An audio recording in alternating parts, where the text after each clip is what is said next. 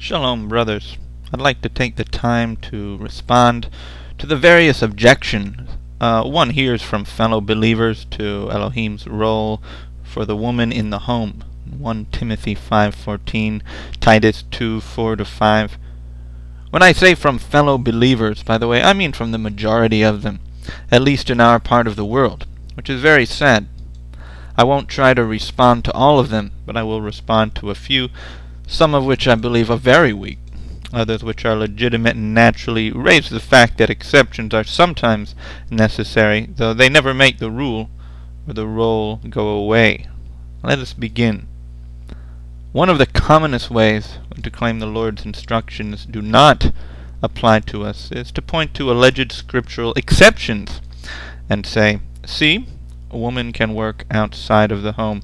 We don't have to obey Elohim anymore on this. And now I hope you have already know, without getting into great detail, that this is a weak argument from the start. Even if the alleged exception is a real one, perhaps there is a good reason for it happening. Perhaps it is truly necessary. Yet this is not what is going on in the modern Kahal, the church. What is going on is a complete disobedience to God's instructions for women. It isn't a carving out of a special exception.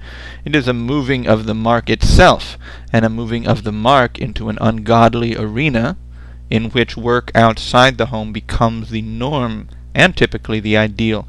Moving the mark we must never do.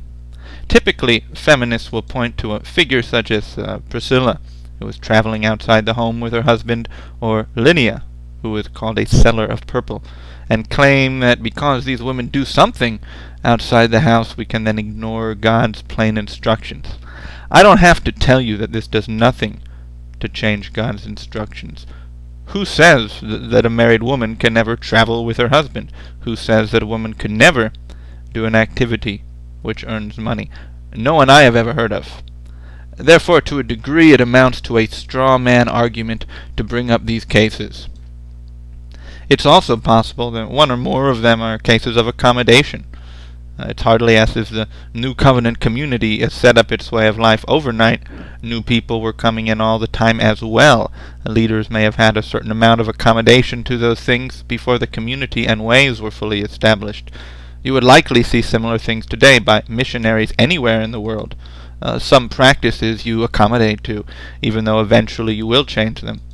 Either way, it is hard to see that either Priscilla or Lydia are true exceptions to the rule. Though Lydia could perchance be a case of accommodation, Adonai Elohim, the Lord our God, instructs our women to be keepers of the home. That is the mark we must aim for.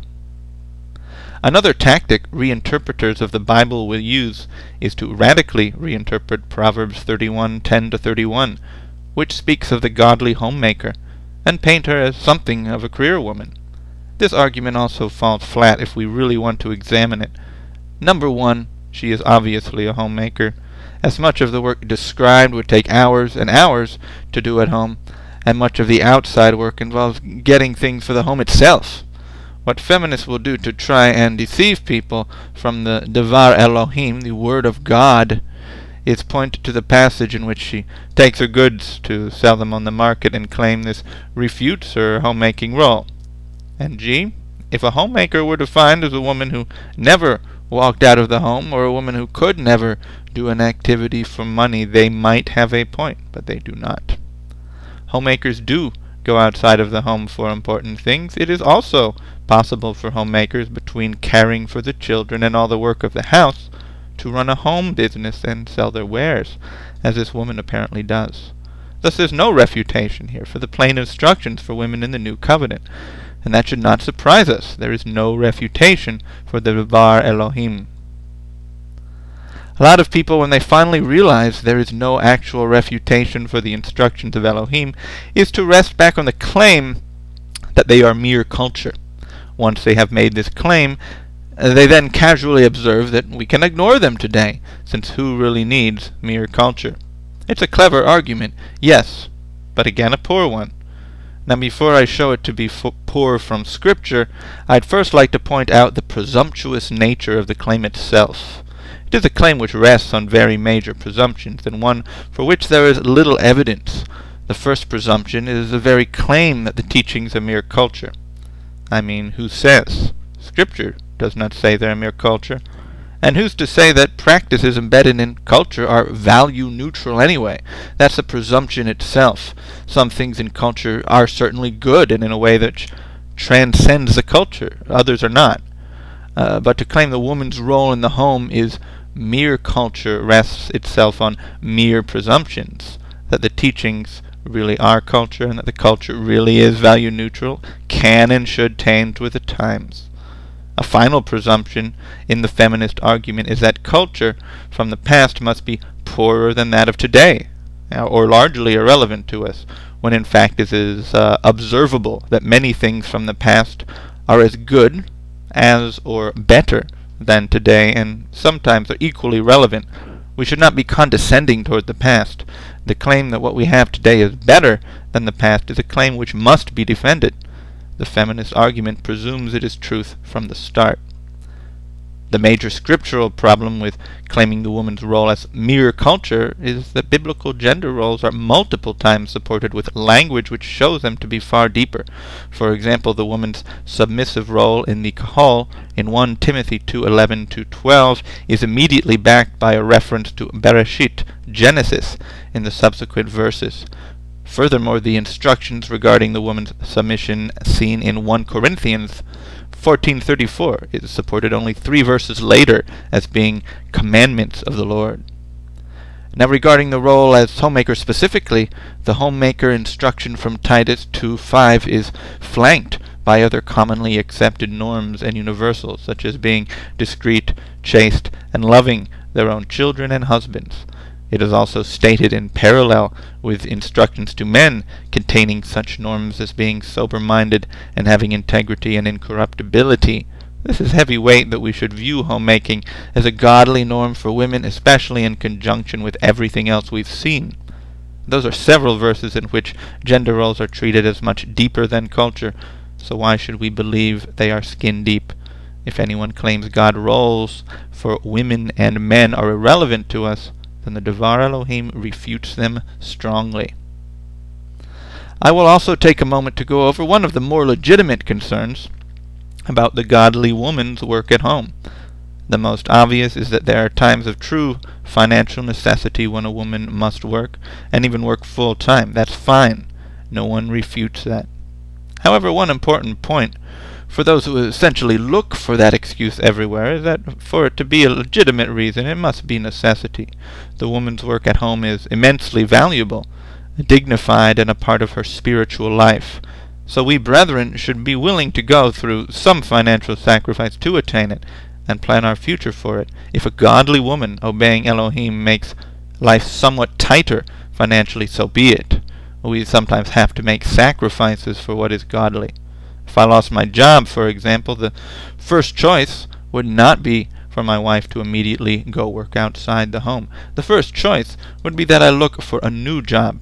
If work were impossible, we will also look at the possibility of getting help from friends or family to save money, as well as the possibility of part-time work for her.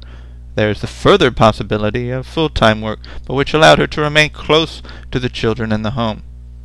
See, all of those possibilities are there on the table before we'd ever look at full-time paid labor out of the home. Why? Because a wife's work in the home is a valuable, dignified, and rich part of her spiritual life. That is the spiritual life that fills up the whole home, by the way, and is shared by me and our children and anyone entering the home. How dare we treat it as expendable? So obviously there are real potential exceptions out there for the Lord's instructions for women, but we must not go out looking for them. The mark is the Word of God. We should shoot for that mark. One thing I just say to all those people, especially those women who try and justify the career path for women, is that their perspective has become confused. The value system has become out of balance.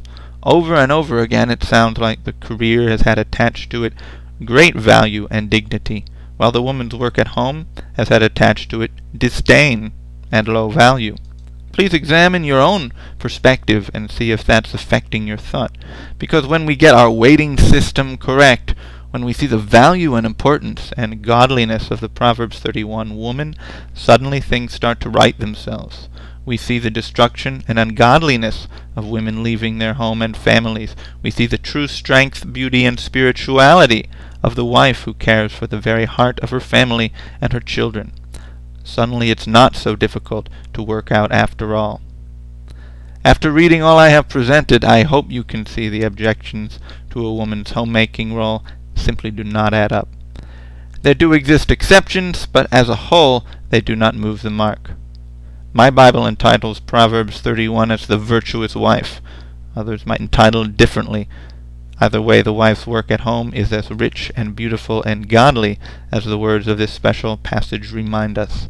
And at the end of the day, beyond the richness of the words, another powerful truth is present. The homemaker is simply obeying Almighty God. That may be one of the least popular things to do, but it is a source of life for us all. Blessings to you all, brothers.